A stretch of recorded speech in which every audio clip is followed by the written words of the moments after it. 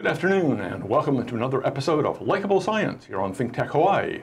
I'm your host, Ethan Allen. Likable Science is all about how science is friendly, accessible, should be a central part of everyone's life. And today we're going to be talking about a fun topic. We're going to be talking about dogs. Everyone likes dogs, right? So I have with me Ms. Julie Chen. Welcome, Julie. Hi, Ethan. Thank you so much for having me on the show. Julie is a graduate student at Johns Hopkins University in Environmental Sciences and Policy. Congratulations, that's great. She is the author of a recent article, Social Behavior and Structure in Wild and Captive Groups of the African Wild Dog. And this was recently published in the journal Life, The Excitement of Biology. Yes.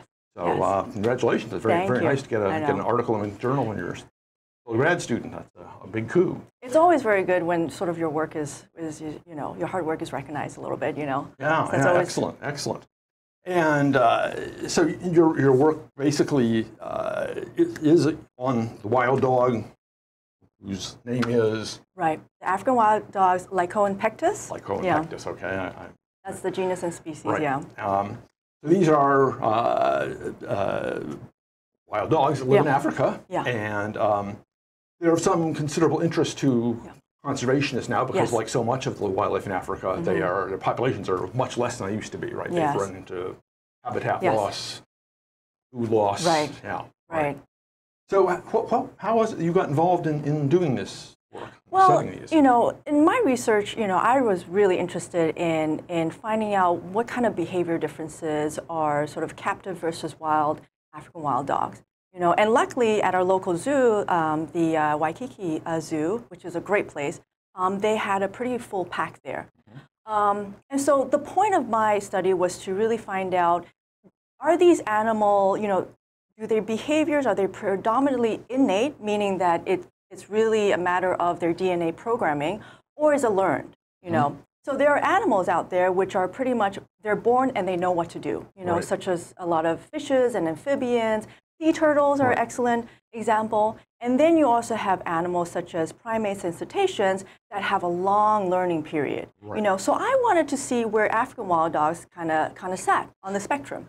Right, because there's this move in conservation now at times to take animals that you've reared in a controlled environment, in a zoo or whatever, and then turn them loose, basically. Yes. And an animal which is behaving largely innately probably do pretty well if released, but an animal who's learned a lot of behaviors, unless you've been very careful about what you've taught it, will do very poorly as soon as it's released, right? And Ethan, that's a great point, because the problem, so releasing of captive animals into the wild is very challenging, whichever animal you're talking about, right?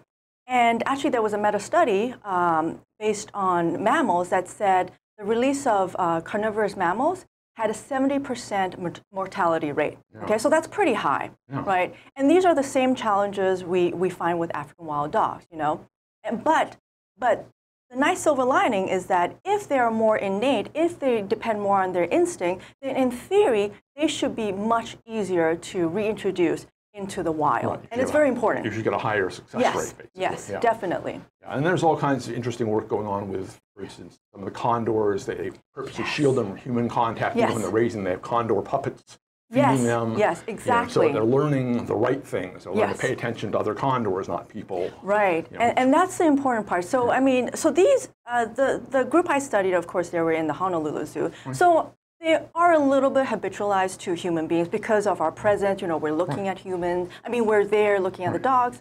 But the zookeepers, I mean, they said, they try to keep off limits to the dogs, limit interaction, so they're kept as wild as possible, and that's very important. Now, lots of people probably actually aren't familiar with the wild dogs of Africa, right? Shall we start with, I think you have a picture, you have some pictures of them, Yes, I do. I mean, we could look at slide 1, which we could. So that is a African wild dog that you see right now, and essentially, and essentially you could think of them as wild dogs. They belong to the same family as our domestic dogs, wolves and foxes, and you could think of them like medium to large sized dogs, right? They weigh about like 40 to 50 pounds, but what's very distinctive about them is their coat pattern, right? They have this distinct pattern of browns and blacks and whites and yellows, And each dog actually has a different pattern. Right. You know, so it's like a signature, right? Just like some dolphins and whales, they all have different fin sort of shapes too. The same with African wild dogs. It's useful when you're studying them in the wild, because you can learn to recognize individuals and then keep track of them. It does get kind of hard though, especially when they're bouncing around. Yeah. Right, they're moving fast. And they look similar enough that, they live across much of Africa, much of not the desert, strictly, but more tropical and subtropical South Africa, right? So they're found predominantly in sub-Saharan Africa, which includes South Africa. Botswana has a good population there. There's Tanzania. There's also, I think, let's see, Tanzania, Kenya. Okay, so that area, that's where they are. So it's sort of more of a drier sub-Saharan kind of landscape versus tropical. Right. Not really jungle. But not really jungle. At all. And they have a pretty interesting social structure, right? Oh, yes. That's a great question, because so what is very unique about African wild dogs is that they are cooperative breeders. And what they are is essentially, in a pack, you only have 2 members that are breeding, and they are called the alpha pair, right? And the whole pack actually comes together to take care of the pups of the alpha pair, which is very unusual in nature, you know, because essentially the other members are not breeding, they're giving up their reproductive fitness, right? Which is a huge no-no, right? I mean, your fitness in nature is pretty much determined by how many offsprings you sort of have. But in this case, those non-breeding offspring are actually relatives, right? They are typically earlier children of the breeding pair, basically. So it's super interesting. And sometimes it's also the brothers and sisters of the alpha pair. So the normal pack is really comprised of extended family. You know, the mother and the father, the children, aunts and uncles, you know, so very interesting. But the female, as I understand, really sort of controls the whole thing and keeps other females actually from coming into heat and basically sort of controls the whole thing. It actually is very interesting, because there have been studies that show that the non-alpha members have lower testosterone levels and also lower estrogen levels. You know, so they're less aggressive and less, you know, prone to want to breed. You know, so only the alpha pair actually have elevated testosterone and estrogen levels. No, it's very intriguing stuff like that. So, within the larger ecosystem they play in, what's their role basically? So African wild dogs actually play a very important role in the ecosystem. They are predators, so they're carnivores. So carnivores play a very important role, because if you look at your basic food chain, right, you have 3 main levels.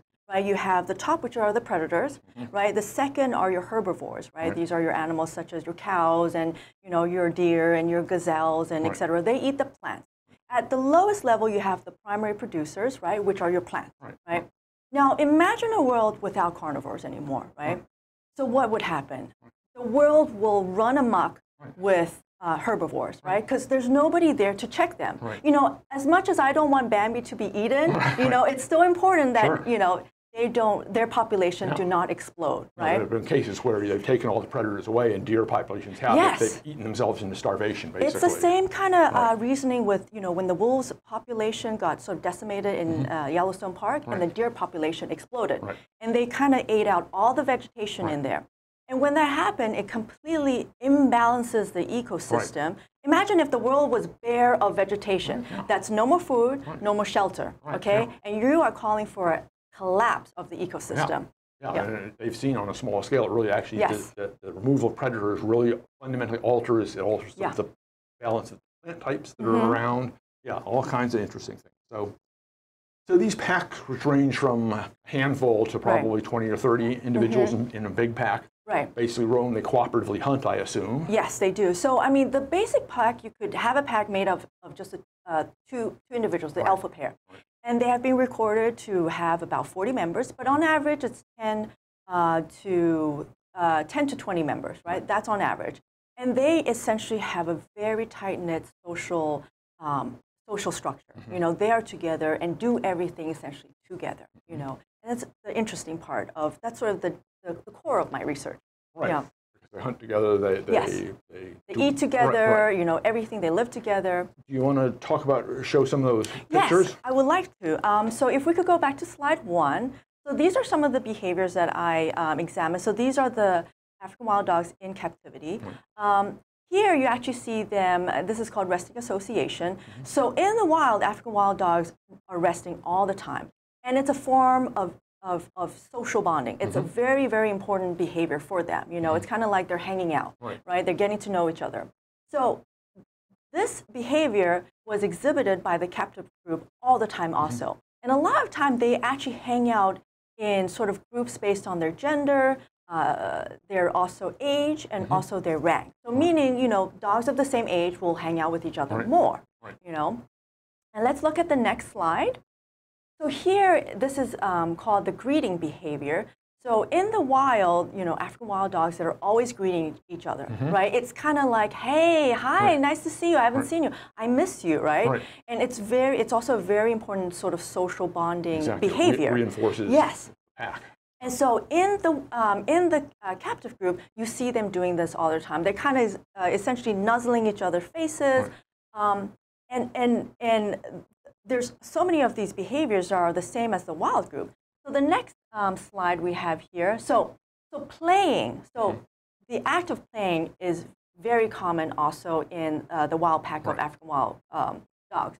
And what was very surprising about my study is that the captive group played the same way as their wild counterparts, right? So here, this is called chase playing, right? Essentially, one dog will be chased by the other dogs, and they'll look back. They have this characteristic sort of back of their body is kind of tucked under them, okay?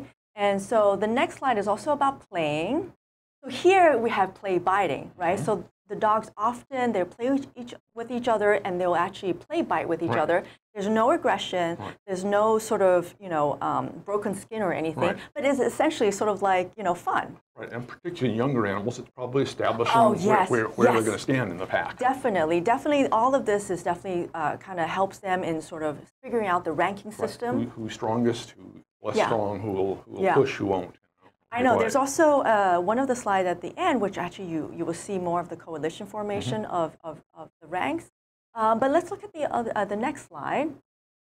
So this is more playing, and here the dog is actually play stalking. So it's actually stalking another dog, and we know here that this is play because the tail is actually relaxed. There's also dominant stalking, where you know a dominant alpha is trying to sort of exert its dominance, and that's when its tail is straight out. So it's so interesting that even in captivity, they have these very minute, detailed behavior that is identical with their wild African wild dog, you know? Yeah, excellent. Yeah. And so, but I mean, I guess I want to circle back for a moment. So why African dogs? So what was it just your advisors working on these when you started graduate school? Was it a long, deep interest in these animals? Well, I grew up actually in South Africa, right? So I remember them when I was a kid. I've seen them in person, and I was always fascinated with them. But my research, I wanted to examine, you know, the social structure and behavior of animals, you know, in captivity versus in the wild, right? And so I had to find an animal that had a very complex social structure, right? And there were only a few available at the zoo, right? Meerkats is one, but unfortunately, I wanted to do meerkats, but unfortunately, there was only one individual at the zoo, so that doesn't really help. So that doesn't really help.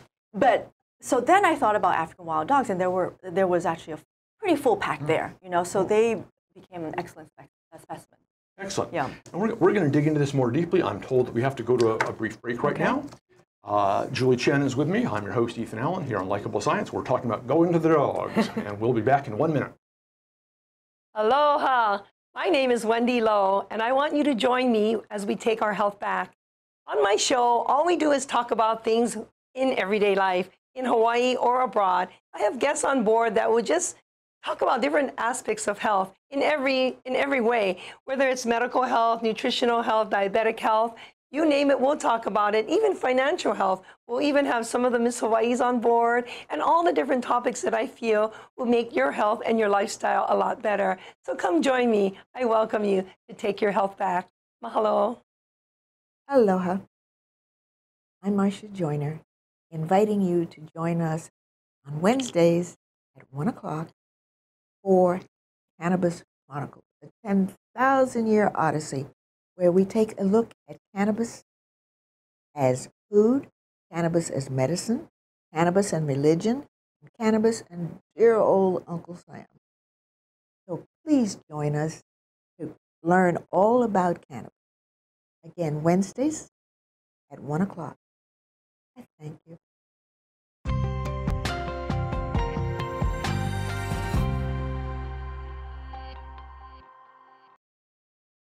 And welcome back to Going to the Dogs here on Likable Science. I'm your host, Ethan Allen. Thanks for coming back and joining us.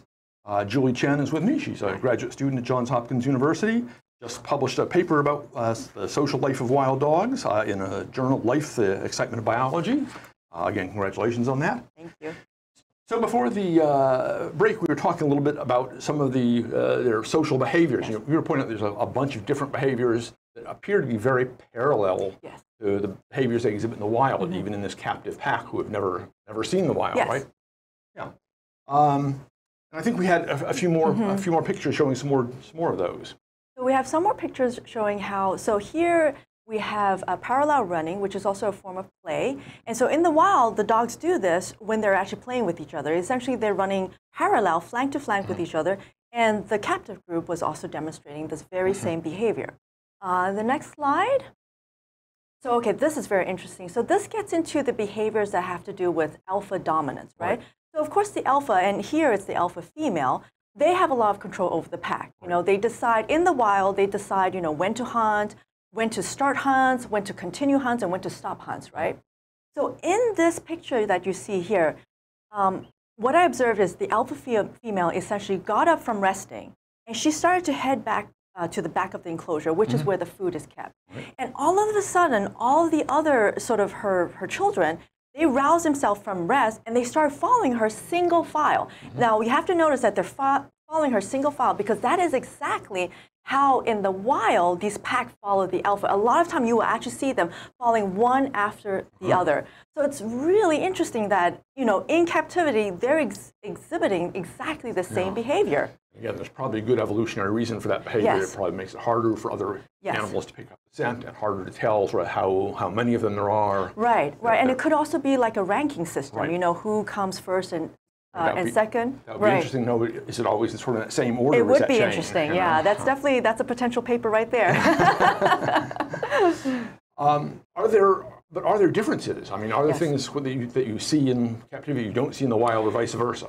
So in captivity, you know, one of the problems is that the animals can't hunt, right? The enclosure is much smaller. So in the wild, African wild dogs, they have a range of 300 to 2,000 square kilometers, right? They're nomadic animals, so they roam the plains. They're running a lot of the day. Yeah, a lot of times, right?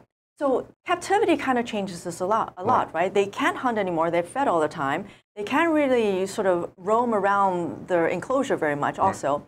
And so some behaviors such as, you know, dispersal. So in the wild, a lot of the female dogs, you know, that are not alpha, they will actually immigrate out to actually sort of reduce tension in the pack. They will immigrate out and actually start their own pack. You don't have this in captivity, right? You don't have hunting in captivity. And breeding is also very limited and controlled by, you know, the zookeepers, right? So the communal cooperative breeding, you don't really see that in captivity. But given that there have been so many similar behaviors, if it was allowed, I would not be surprised if the animals actually acted the same way. Yeah. And you could presumably set up a very large enclosure in an outdoor space in Africa and get a pack who would disperse, who would travel around, might split into two packs conceivably. Yeah, and you could really see. Yes, you could really test it out easily, you know, to see that, you know, they were born in captivity. If sort of left to their own devices in like a large area where they have to hunt for themselves, how would they act? And I would not be surprised if their behaviors were very similar. Right. Yeah. And so all this is this is great because it's sort of good news for the conservation of these animals, right? It sort of says, great, even if we lose them in the wild, somehow we get them wiped out or reduced terribly in the wild, if we can keep some remnant populations, even in relatively restricted circumstances, they'll probably sort of be good to go if we can ever restore some habitat for them. right? Yes, definitely. So, I mean, so far I did look into some papers, and some people, you know, there have been some captive African wild dogs that have been released, and they have not survived well. But, you know, but the thing is, as I mentioned before, releasing captive animals into the wild is very challenging, right? And depending on where you are on the spectrum, you know, you may need some preconditioning before you are released. Right. So there actually have been a lot of success stories where, you know, for example, the African Lion and Environmental Research Trust, they have had a lot of success in rewilding captive-born African lions, right? And the key in what they're doing is that they socialize the pride before they release them. So essentially, they allow the pride to become a functional unit, okay, free of sort of human interaction. And so when they are released, they know what to do. Right. You how know? to support one another, how to interact. How to interact, and et cetera, right? They've had some practice stalking prey. Yes, stalking, breeding, also the Right. social skills that they need, the hunting skills that they need, cooperative skills that they need also. And so, for example, I would believe that if we release the African wild dogs in our Honolulu Zoo tomorrow, they probably won't survive well, right? They've never learned to hunt, they've never learned to survive on their own, right? But if you give them this preconditioning step, you know, and have them socialize as a functional pack, I believe that their survival rates will be much higher. Right. So if you put them into an enclosure of several hundred acres or several thousand acres, add some wild animals, some prey animals in there for them to go after, gave them some months or years of this, then they probably could be released with a fairly high success rate. Right. And so my theory is that, you know, depending on where you lie on the spectrum of if you're an animal that's highly innate or highly, you know, need to have a lot of learning and training, you know, you could see like how much maybe preconditioning you need. Like, for example, sea turtles and amphibians, they don't need any. Right. Like Sea Life Park, they have a great breeding program of sea turtles, and they just release them, right? But maybe the African wild dogs are kind of in the middle left here, you know, so they need a little bit of, you know, training before they're released, right? If lions can do it, I'm pretty sure the African wild dogs can do it. Right, and then something like a chimpanzee would be a much longer, much more complex process. Much longer, much complex. De-habituate them from people, habituate them to other chimpanzees, get a social structure going, teach them the skills, have them learn the skills they need to get by in the world. And especially with chimpanzees or primates, they're so interactive with us. It's very hard to sort of separate human interaction with them. That's been a problem with a lot of reintroductions, is that these animals are so habituated to people, they don't fear people, they walk up to people who weren't the people who released them, and those people promptly shoot them, right? And that's actually a great point, Ethan, because that's actually one of the problems that captive African wild dogs have when they get released. The number one threat is being killed by humans, right? And also being killed by their main competitors, which are lions and hyenas. So, you know, they're so used to humans that they don't fear them. You know, they may easily go up into a farm where there's livestock, and there you have human-animal conflict. You know, so I mean, in the past, African wild dogs have been severely targeted by farmers, you know, because they eat their livestock. So, where do you want to take this work? What do you want to do with it? Well, I mean, I think the next great step for something like this is to find out what are the preconditioning steps. You know, to really examine, you know, what is necessary to make these animals sort of functional in the wild after being bred in captivity. Right? And of course, the challenge is always in conservation. There's always lack of funding. There's always lack of resources and manpower. And so, if you could actually formulate, you know, a system that is affordable, economical, and very efficient, that would be great. You know, maybe the dogs essentially just need a closed enclosure with their pack, you know, and maybe just like a couple months together, like 2 to 3, you know, and that's enough for them to know what to do. You know, or maybe like some small other competitors, you know, like a small lion or something. Who knows, right? The thing is, we don't quite know right now. You know, and I think that's a great avenue for the next step in this conservation. Right, so presumably some sort of almost a field test where you would get a much larger enclosure, you'd minimize their contact with people even further. It would probably take a generation. Any wild dog who's grown up habituated to people is probably going to remember that and not really ever be scared of people.